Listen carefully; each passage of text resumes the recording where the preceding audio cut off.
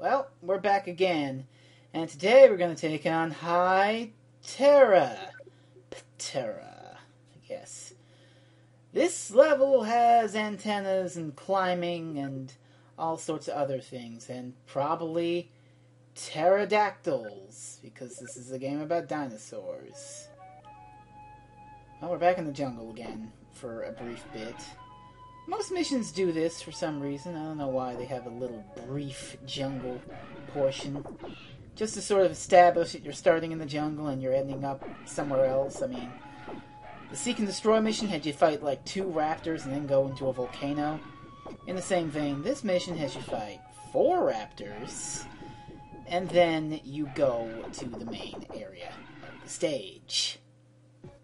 Okay. This is the best music in the game.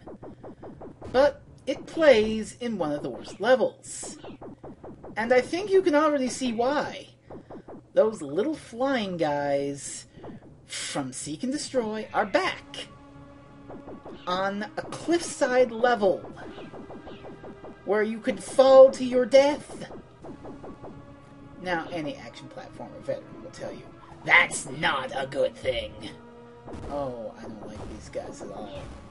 I seriously do not appreciate these little fellas. I don't know what it is about them, but they're just nasty. And in addition to that, you've got falling rocks. Yeah, you got a lot to worry about in this level. And your health can be drained pretty frickin' fast, let me tell you. And then, to make matters worse, this isn't just climb straight up and get to the top. This is climb up in the right place and enter the right caves and get up. It's not exactly mazy, but it can be confusing at first, because the way they lay out the levels is like... the way you think you're supposed to go is not the way you're actually supposed to go.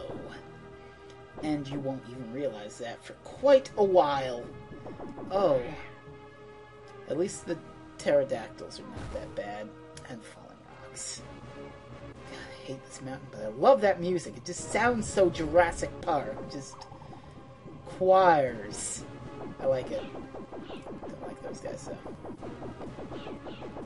We're climbing down the mountain already. That should tell you, gee, I don't think I should be climbing down. I mean, I'm supposed to be climbing to an antenna. Well, all of that was to get some ammo. Yeah, now we gotta backtrack. You were going the wrong way the entire time, but here's some stuff. I just wanted the health, because I'm gonna want health through this level, because of all the falling rocks and little flying enemies coming at me. Ugh. I really don't like this level.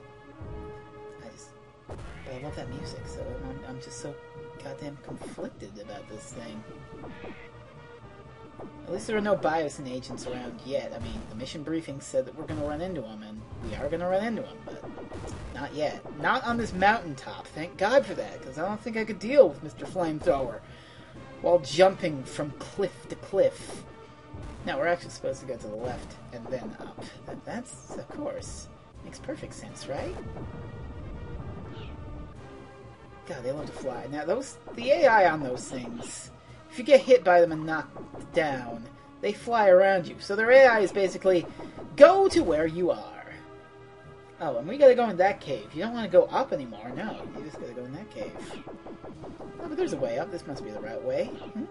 Yeah, I mean, we're climbing up this time instead of climbing down. Surely it's the correct way to go. Well, you'd think so, but you'd be wrong again. Of course, I kind of telegraphed it by saying, oh, of course it's the right way to go. You'd think that, wouldn't you? No. We're getting some more health. There might be more health in this level if you explore more, but these are the only 2 little power-up sections I know of, and, well, that's all I really need to beat the level, because we're almost done. It's not the shortest, but we're almost done it, thank God. You just have to climb back down this section and then go up the other side. Go up the left side instead of the right. God, those little things. They will hover on you if you let them. So don't let them. I really wish I knew what they were supposed to be. other than a pain in my ass. Almost done, at least. Or the cliff part, anyway. But this jump here. Oh, this jump. I hate it. Oh, shit! That was a fall. I don't know how I survived that. I got really lucky, but... fuck. And these things respawn here, too. It's almost like, dare I say, Ninja Gaiden birds. Thank God. We're at the tower. Now, all we have to deal with are Biosyn guys. And we've got a shotgun for that, so... fuck all y'all. I'm gonna blow you away. I'm very good at that. Some of them are kind of placed poorly, but otherwise it's great. I like the... I guess that's snow on there. I guess we're that high up. So I want to know how it became night so goddamn fast. I mean, it's weird, because when you're on one side of the cliff it's day, but then you go into a door and it's night, and then you go back out and it's day. I don't understand it myself, but it's a video game. That's the answer to all your questions. It's a video game and it isn't supposed to matter. Yeah, see, you gotta be quick on your feet there, and I don't know how to not get shot by that guy, but... I don't care. I've got lots of health. I can handle it. It's pretty great. I'm gonna run forward more, and it's great because you're going up an antenna, so the higher you climb, the less horizontal distance you have to move. Because it's an antenna, it's triangular, see? I like that. I like that design. If someone made a big NES map of this, it'd look really nifty, I think. That NES Atlas guy. Get him to do a map of this level. I'd love to see that shit. So someone email that guy. But we're at the antenna. We've made it. And everything's great. We beat High Terra. Great work! Hurrah! The antenna's operational. Now we can send messages. But, your emergency mission. Well, I guess we immediately called for help, but now they know that we need help, and they're gonna try and stop us getting cool shit. So, it's time once again for everyone's favorite. Run to the right and shoot things. But this level's way harder than Protect the Gallimimus.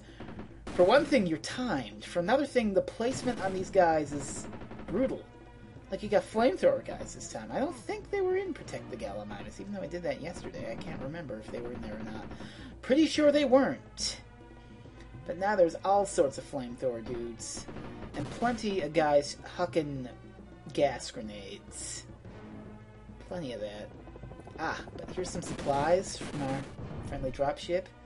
And we're going to get ourselves some shotgun ammo, hopefully, and one bit of health. You're not going to see any more health until the end of this level, so be sure to be careful and not get hit. Because if you get hit too many times, you are boned.